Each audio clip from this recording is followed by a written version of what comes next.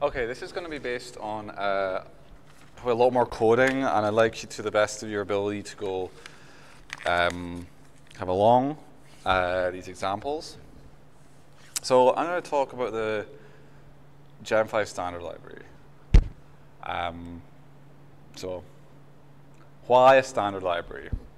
gem5 standard library is kind of like, if you're familiar with a C++ standard library or any standard library in a language, it's essentially a way of us delivering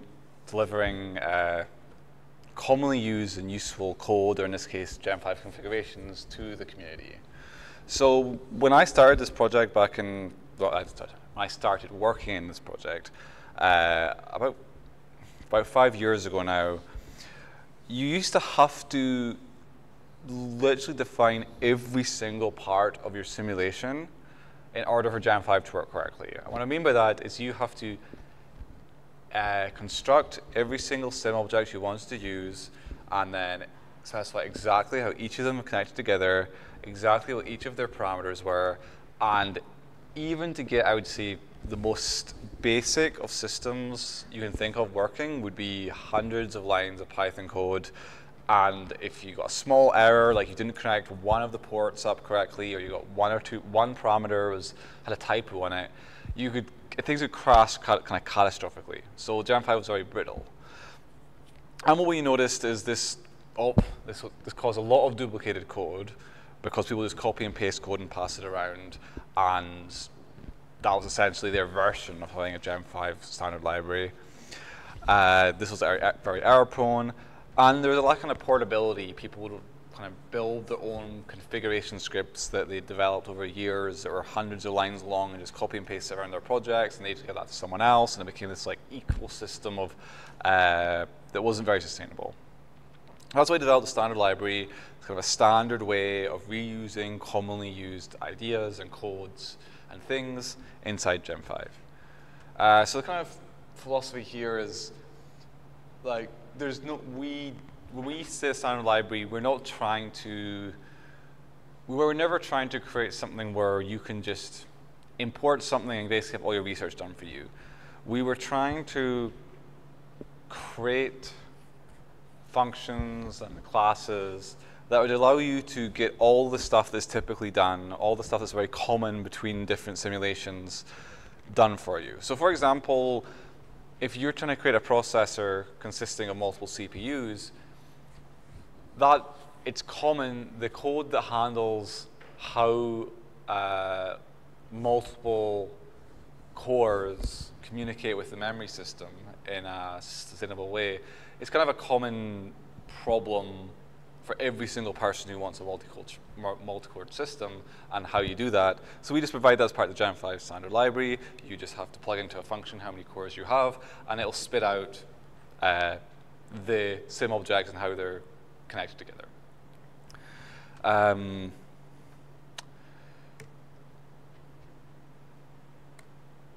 So the metaphor, I think, that helps you best understand how the gem5 standard library works is by thinking of it as literally you've got a board, like a motherboard, in front of you. The motherboard exposes APIs, connections, and if you find a component that conforms to that API, that connection, you can just plug it in. So you've got, oh look, you've got this sort of memory interface, and I've got this memory device, it conforms, you plug it in, and you keep doing that until all your sockets that are required are fit, and then you do board.run, and the system boots up.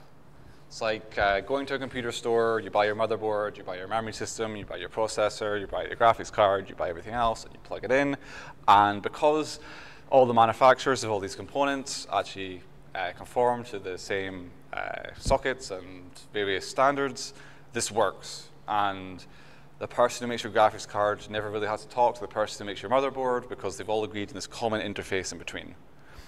And gem5 standard library is all about this common interface, creating a common interface so we can reuse components. If I create a processor inside the standard library, I can use it on every single other board that I've ever created in the standard library, and I know it'll work because they conform to the same API.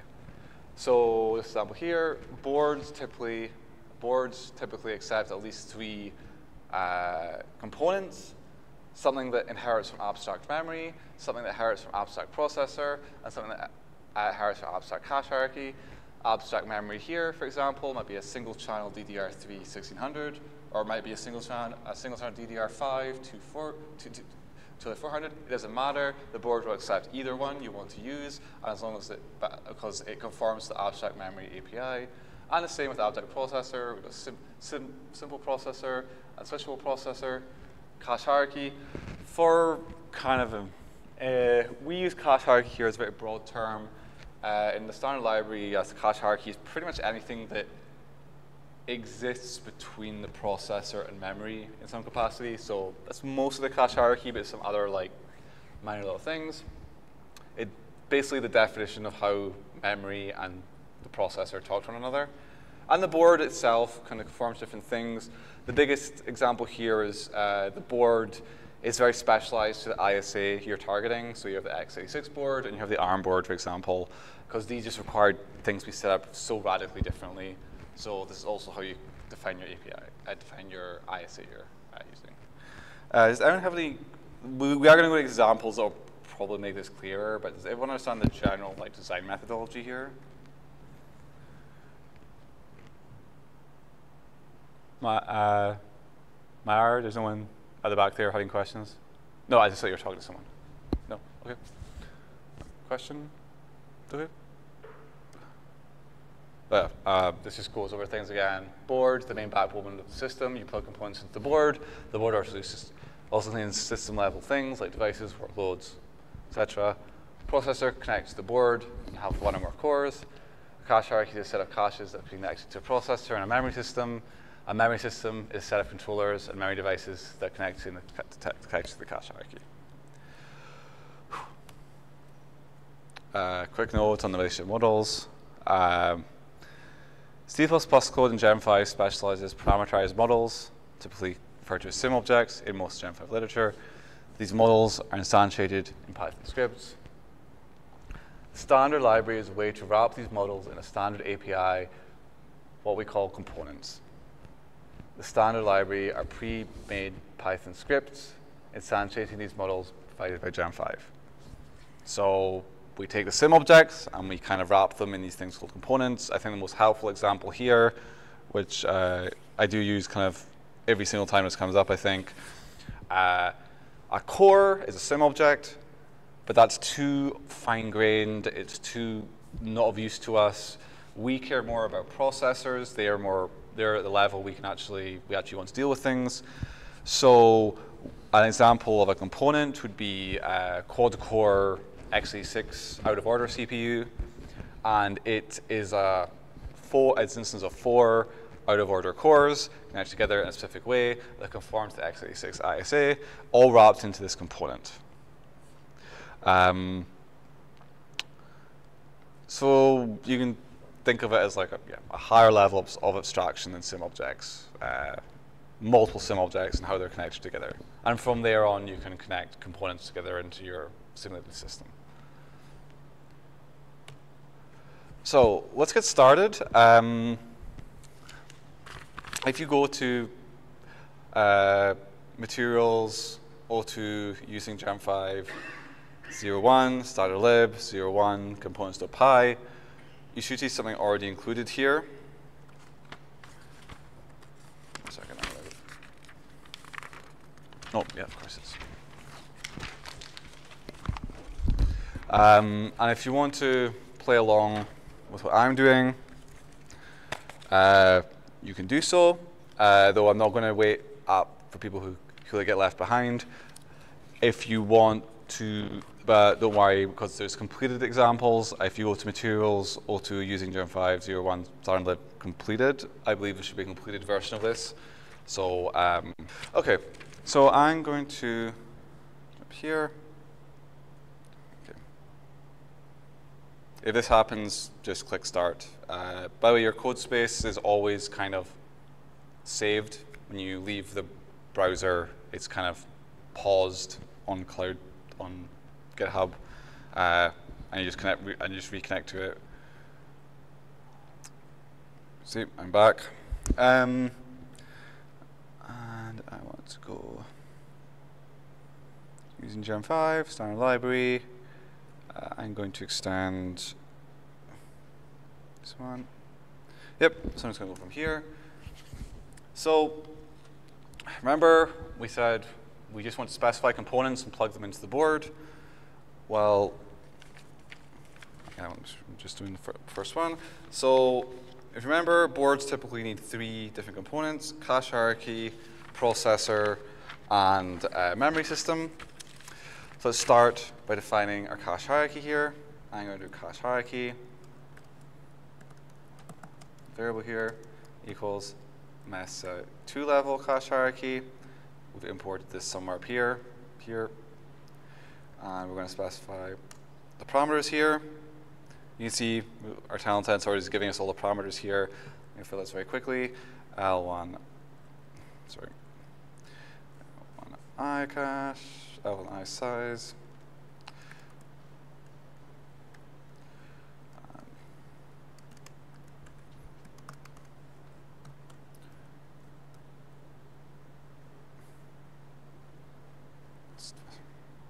Just in order, it's that.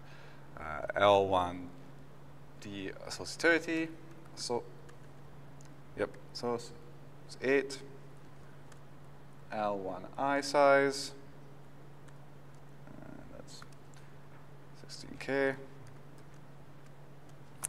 By the way, these should be on the slides as well. So you can have 2 things that you can, if I go too fast, you can look up the slides and kind of see, because that's what I'm reading off of here. There's kind of like my notes to myself and what the coding example should be.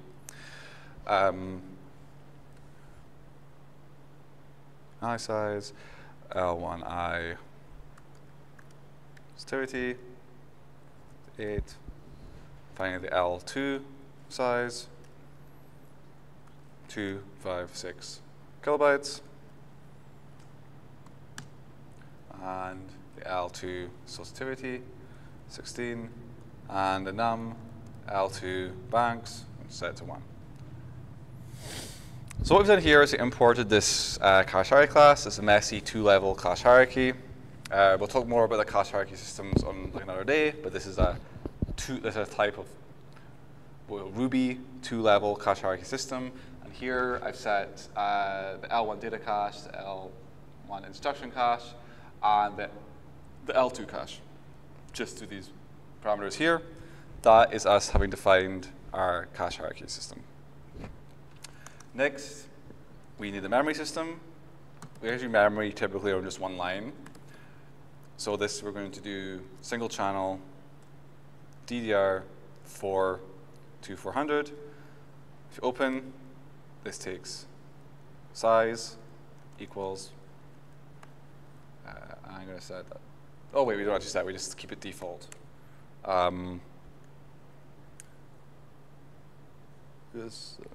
Oh yes, I just loop it here. The default for the single channel DDR4 to 400 is 8 gigabytes. If we wanted, we could do. If we wanted to change the default on this, we could change this like 1 gigabyte if we wanted to. But I'll just keep it to the default.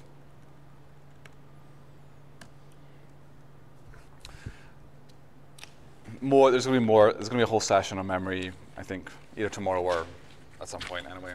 So that's coming up later as well. And finally, we want to create a processor. To processor.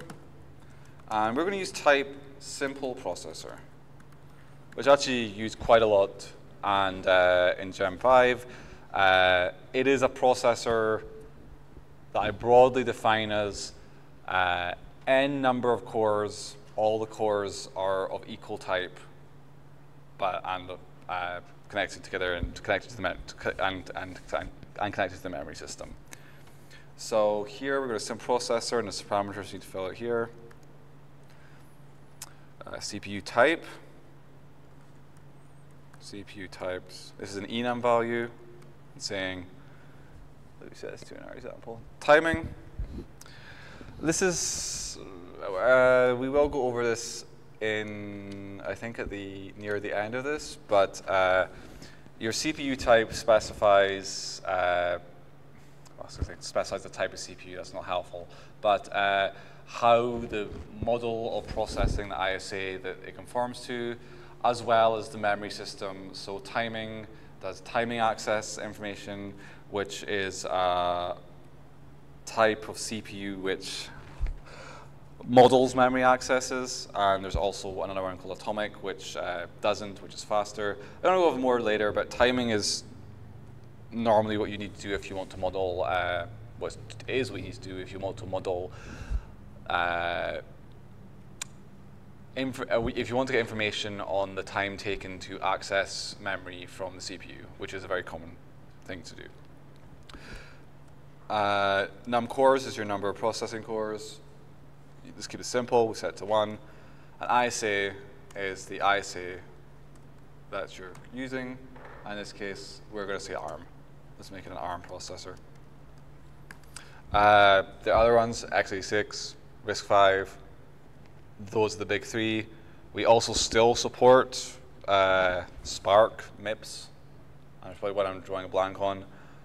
I'm willing to bet none of you will ever have to use these for any purposes. They are kind of kept as a legacy thing. No one really uses these ISAs anymore.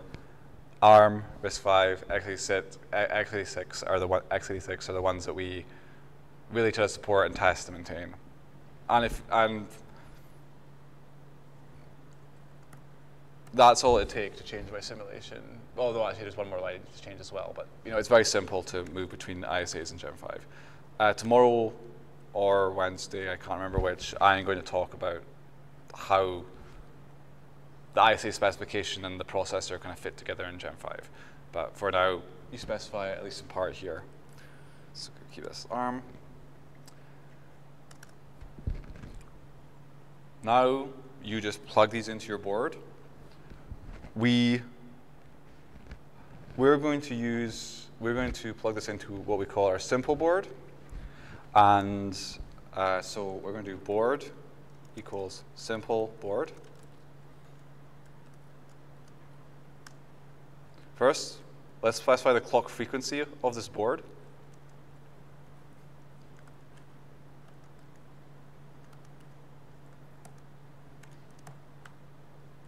Okay. And then there's a property, it needs processor. We've already made one. Memory.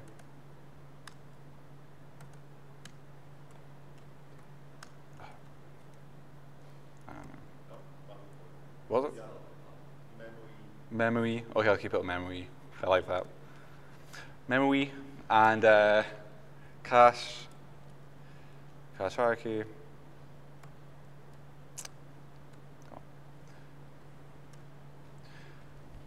Okay. This simple. I'm going to go over this a bit more later on in the slides, but it's simple because it is simple. It uses what we call SE mode, syscall emulation mode.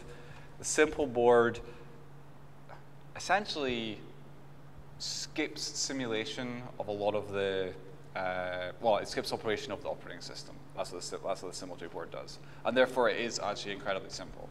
And one of the actually advantages of this is it's actually ISA agnostic. You can actually run this with any ISA processor. So normally, if you specify an ARM processor, it has to plug into an ARM board because, yeah, you can't make a board that's generic enough for each ISA target. The simple board is so simple because and I'm going to go over this in these slides soon, can run any ISA. So set this up. Okay. Right, now this comes back to your question, how do I specify the disk image and all the things I want to run? This is what this line does here. We're saying board dot set workload, and let's obtain resource ARM gaps bfs.run. Right.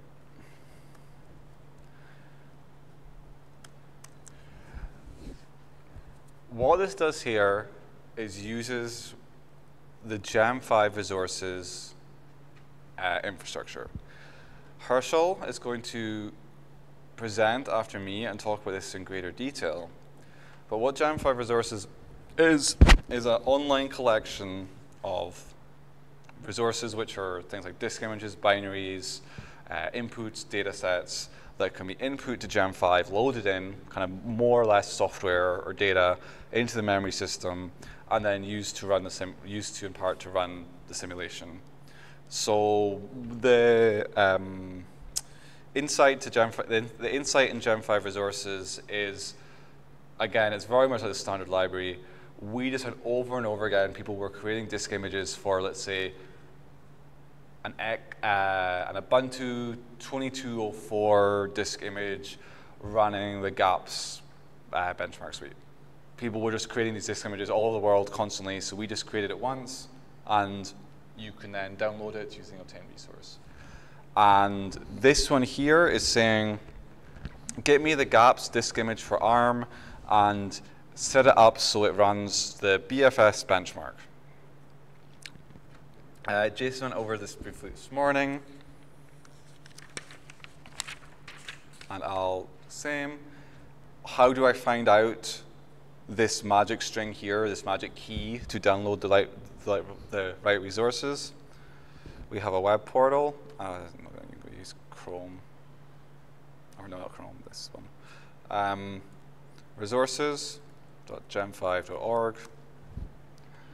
And you can search for resources. So I want GAPS, I want an ARM, and what was the benchmark we said? I want to make sure I get the right keywords and show that this actually kind of works well. Yeah, BFS, search. That's the binary, and here is the workload. Run. The workload is used to run, to run there. The GAPS BFS binary in SE mode, and then it says what arguments are passed that binary, minus G10 and minus N10. And this downloads a binary and runs it. Cool. So yeah, this is the way we obtain, in this case, a binary. I should also, I've been using the term disk image. Disk images are very common, but in SE mode, you can just pass a binary. Because it doesn't simulate the operating system. It just loads the binary straight into memory and executes from there. Yeah, this is more explicit. Actually, that should probably be 16 now. Oh, yeah, that's true. So I think there's a typo. I don't think that's in my original thing. Yeah, that was a typo. This is more explicit. But, oh. So that works out just KB. Next one is you're going to set up your simulation via what we call the simulator. I kind of think of the simulator as like, it is what kind of drives your simulation and allows you to control it. It doesn't specify the simulation. It allows you to control the simulation, stop it, start it, inspect it, look at it, get the statistics. It is like, yeah, it's like the conductor that is like getting everything kind of moving along. And it's quite a powerful thing, and it's actually one of the parts of the standard library which is more easier to understand. So I just want to create a simulator here, and it's just a type simulator.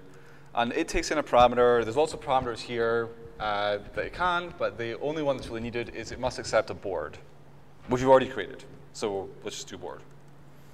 Saying, OK, here's your simulator. You say, hey, simulator, here's a board. Get running. They said we're not going to run just now. You start. You actually run simulator. Don't run.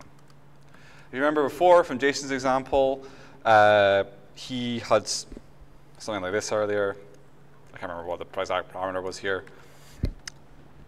It accepts a parameter called max ticks, which is like, don't execute anything past tick this. But if this is, it'll keep running until the simulation exits, which I'm also about to explain. OK, that there is our entire gem5 simulation.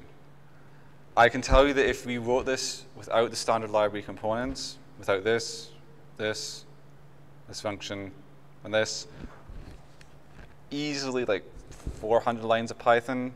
There's lots of sim objects that are being connected behind the scenes here in the right way, and we kind of disguise it that way. So if you want to run this, again, get your terminal open, terminal, let's just new terminal here. Go into your directory, materials, 2, or 1, and then gem5, messy, 01 components. This is inevitably when it fails or not. Oh.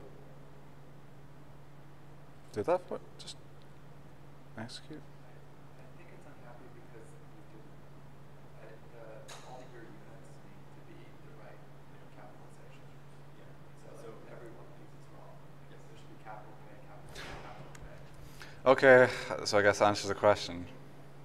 Capital K. So this is right? Yeah. Okay. Right. And then gigahertz, the H needs to be capitalized. Okay, so capitalization does matter. Sorry, that was my typo, I think. And then save. Save, control, there. Yay. So Herschel, how long does this example take to run? A few seconds? Okay. Yeah, I didn't think it took too long. So you can see the output here. First thing is it uses gem5 resources. It's saying, hey, this resource isn't found locally. I'm downloading it, by the way. Nice thing with gem5 resources is it caches everything it downloads here, root.cache gem5, and it uses it from the cache once it's downloaded once. And then it runs the simulation. Yeah, we've got an output here. I know nothing about how this workload works, but here's the terminal output. Trial time. This might mean something to people who understand what gaps is supposed to be doing, but this is the output of the binary it just ran. So that's in SE mode, that's the terminal output of the binary. That can or cannot be of use depending on what you're simulating. The real stuff that most people are interested in can be found in the m5 out directory. So where did that? Yeah, here. You go to m5 out .stats. Oh, no, it's not the right one. Materials. You're right. Yeah. Yeah, there it is, sorry. I was working from this directory. I was working from 01 standard library, m5 out. And this is a dump made at the end of the simulation containing all the, well, it doesn't just contain statistics, it contains the configuration specifications and some other stuff that I won't go over really. This one's the one you want to really care about, stats.txt. This is just a text file, so if you really want to find a statistic, I often find the best way is just to Control F and look for it. But the nice stuff at the top here, so sim seconds, how many seconds did we simulate? Well, absolutely nothing, 0.009 of a second. The final tick value, the simulated instructions, etc., etc. You can go down, this file's huge, you can go down to, just picking out. You can go down to the Ruby cache hierarchy L2 delay histogram value for 0.1, and it's this, like, yeah. I'm going to go over quite quickly the structure of the gem5 standard library in terms of source code and how it's all organized, as I think it helps you understand the gem5 standard library a bit easier in general.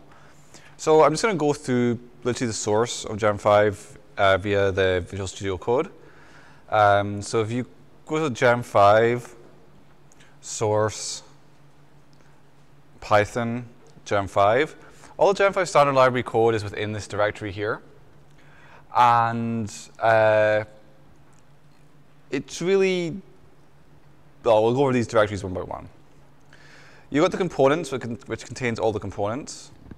And then subdivided into the components is the boards, which I say you plug other components into. So you can see everything. There's abstract board here.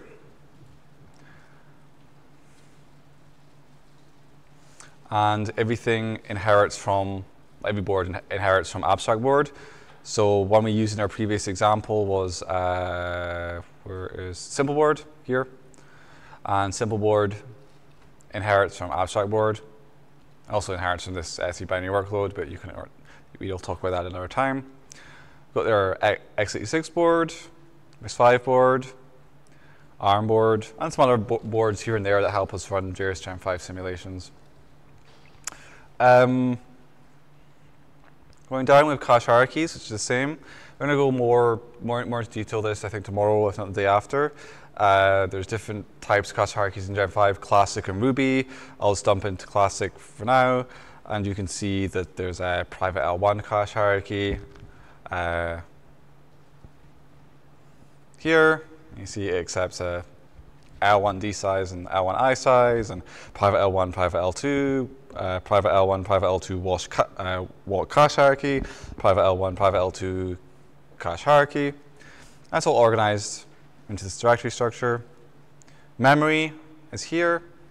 We have various types of memory system. We have our normal memory system here. Multi-channel memory systems are defined in here. That's where we cover our dual channel DDR3 setup. So you're going to go more over this on Wednesday, right? Or somewhere. Okay, I thought we were talking about, yeah. By the way, our memory systems are defined in here. We have DRAM sys, which requires you to compile in DRAM sys, which I think we'll address later on in the week. Here. So this is how Gem5 standard library is organized. I think the directory structure is quite intuitive. Processors, finally, this. I think of note here is we also have these things called generator cores. Generator cores are kind of like fake processors that don't really execute instructions. They just kind of bombard the memory system with requests, and it's quite good. They're quite good components in Gem5 when you just want to test memory systems with a certain distribution of accesses. But you can kind of visualize how they function almost exactly like processors from the perspective of the rest of the system. Therefore, they conform to the processor API. And traffic generator, same thing. We have, go out through components, we have pre-built stuff.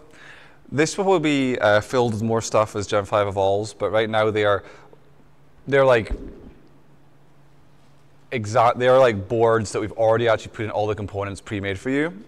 The demo board example of one of them, the x86 demo board, is literally you can just, it's an instantiation of the x86 board, and you've already specified in the init what all the stuff is before. So you don't even have to specify the memory, processor, and cache hierarchy. The demo board already has all this set up for you. So if you just do board equals x86 demo board, you're done. You just have to then specify the workload and do board and instantiate the simulator and do simulator.run, and you're done.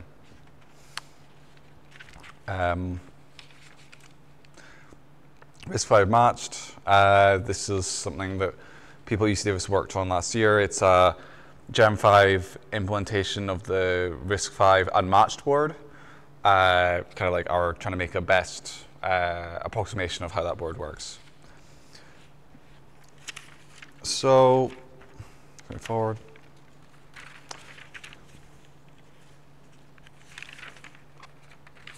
So I spent a little bit of time focusing on just how processors work, and then we can move on to like another example.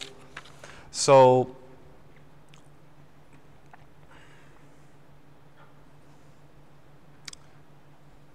processors are a good example of the Gem5 standard library and how it's done, and also how we simulate probably the most complex components in Gem5. Everything inherits from abstract processor, but abstract processor in and of itself contains abstract cores. And abstract cores, I recommend going through this kind of structure, structure in your own time. But essentially, sorry, I'm looking over notes here. Trying to see what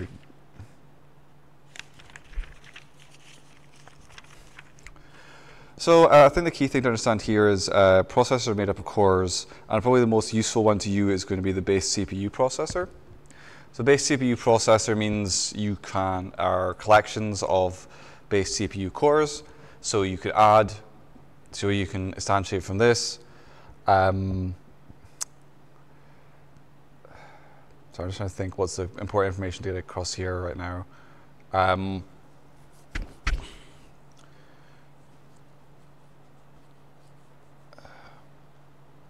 I think the powerful thing here that is going to come up soon and in other examples is you use a simple processor to quickly set up a processor like we did in the last example. You can quickly up the number of cores.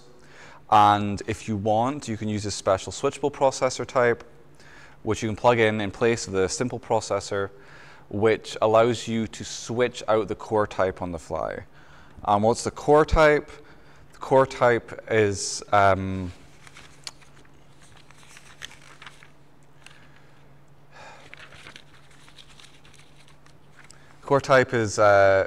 defining how the CPU primarily how the CPU interacts with memory, and there's really two types there.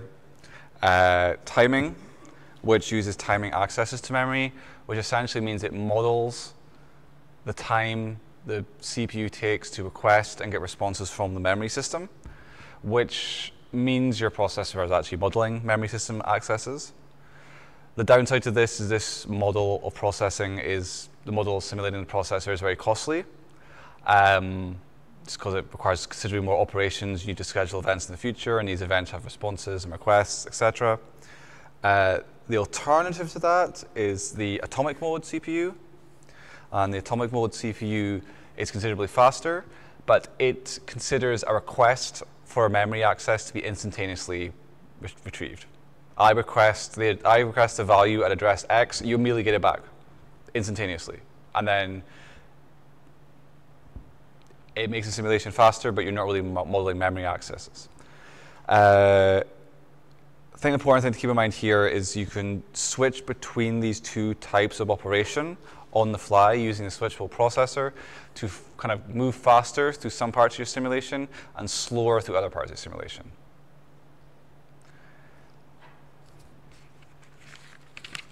I think I should move this part to somewhere else in the tutorial because it doesn't really make that much sense out of context. But I think the important thing to come across here is this is your Gem5 standard library code, and this is where it exists.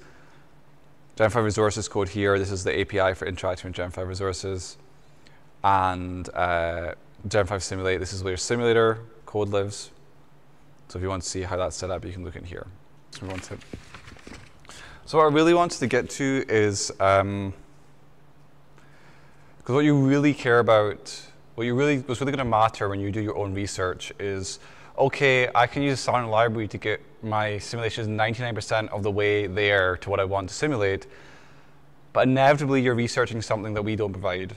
Because if we provide it, someone's already researched it, right? You're wanting something like a new component that does this, and I want to see how this changes the simulation output. If you're not doing that, you're not really doing research. You're doing something that's already pretty much been discovered. So I think this is kind of important to go over. Okay, we've seen how to use the standard library components. How do we get a new one? Again, this is another example of designed around extension and encapsulation, not modification.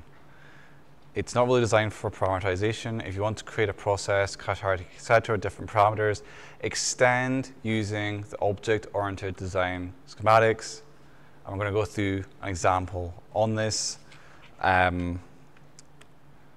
as a quick reminder first of the gem5 architecture, here on our example, we're going to extend the base CPU processor to create an ARM processor, which has a singular, it's got a singular typo there, a singular out-of-order core. That's what we want. We want a processor, an ARM processor that has a single out-of-order core in it. That is going to be our goal of our exercise. Just a reminder, you have C++, models, or sim objects. You can use these terms interchangeably here. Gem5 has hundreds of them. And then via Python, they are kind of specialized and parameterized and encapsulated into larger structures known that we call components inside the standard library. So there's a good example of a cache hierarchy, and within the cache hierarchy, you have various subtypes like L1, D1, L1, I1, L2. Processors, you have, well, processors, you have different types as well. Yeah, I won't dwell too much on that, but we've went over that quite a bit. But yeah, these components are higher levels of abstraction that instantiate the gem5 sim objects, normally collecting multiple of them together and defining how they interact via APIs to other components. So I'm going to code this, but if you go to materials, O2 using gem5, O1 standard library live dash O2 processor, that thing there, we're going to work from here to build this processor that we want to build. Again, the processor will be an ARM, single core, out of order processor.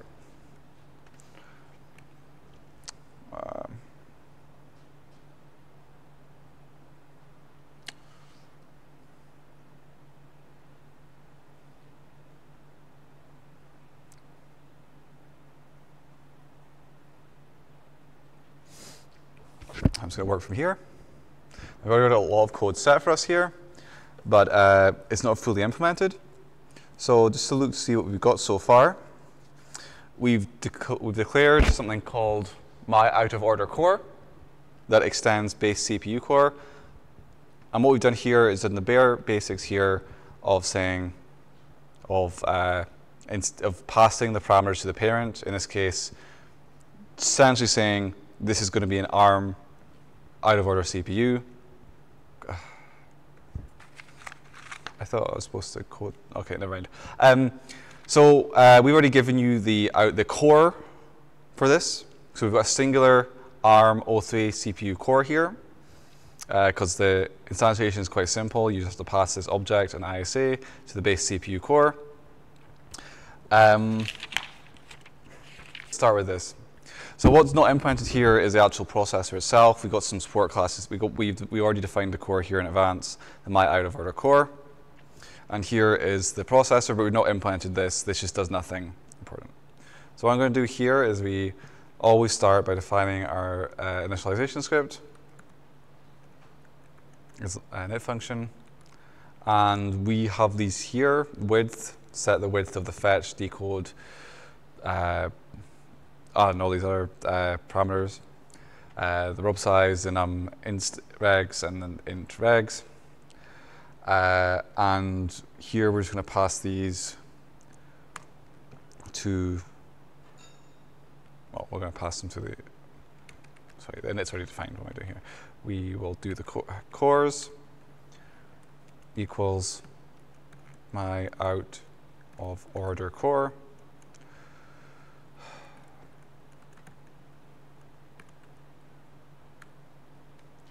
With size.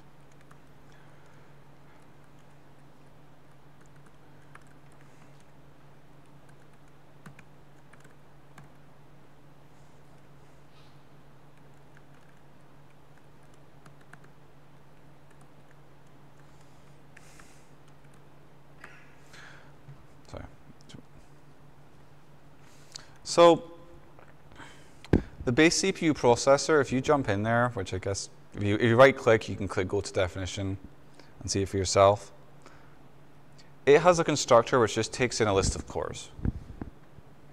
So when we specialize it in this way, we need to pass what we want to this constructor. And this is what we do here. We just literally create this, the cores you need, and here we're just doing a single core.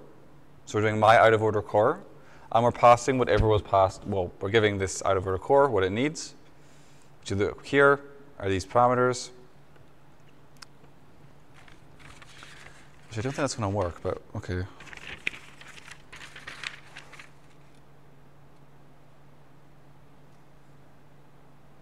Jason, when do we ever use these width or rob sizes? This is what I don't understand about this example.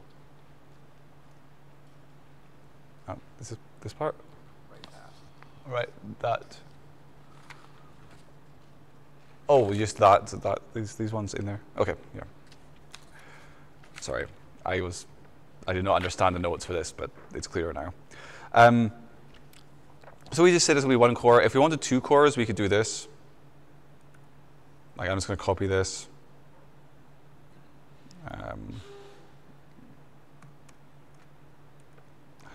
Sorry, I think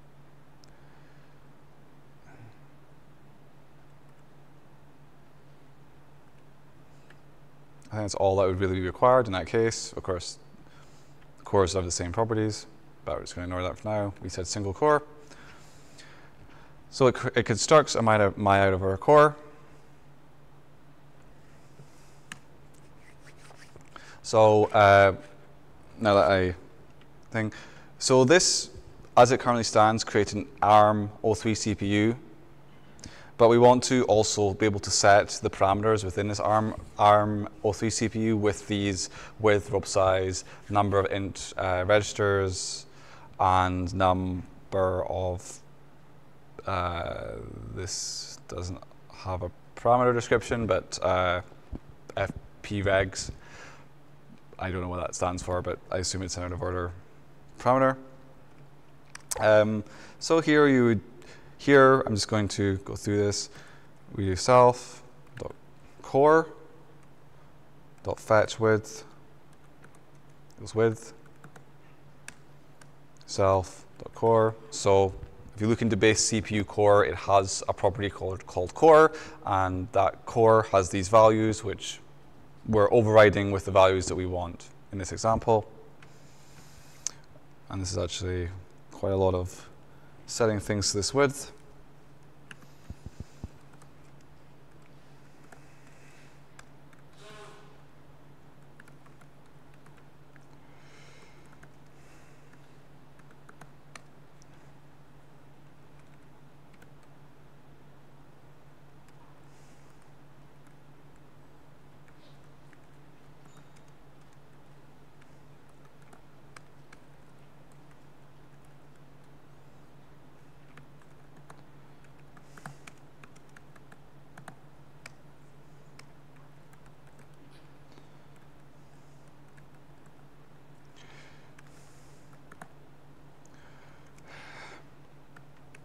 Sorry, bear with me. I mean, this is just, here we've declared all these width parameters with the standard width parameter, which is passed via the processor to each of the cores. In this case, it's a singular core. And this is what we're doing. We're kind of overriding these values, we're specializing, we're creating our own sim object. And self.core num rob.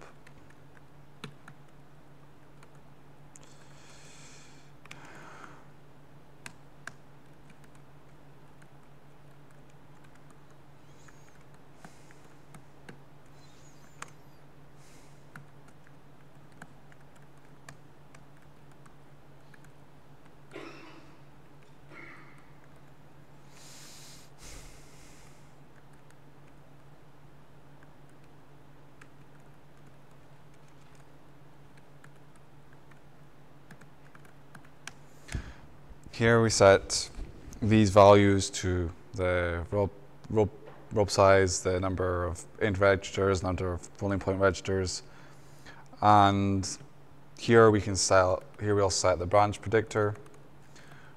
So here we decide what the branch predictor for this core is going to be, and we're going to say it's going to be tournament BP, and finally,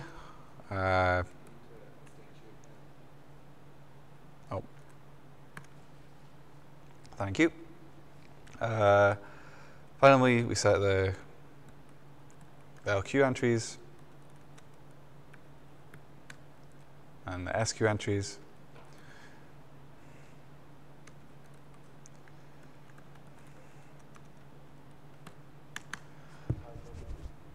Did you say something? Okay, say that. Okay. And okay. Thank you.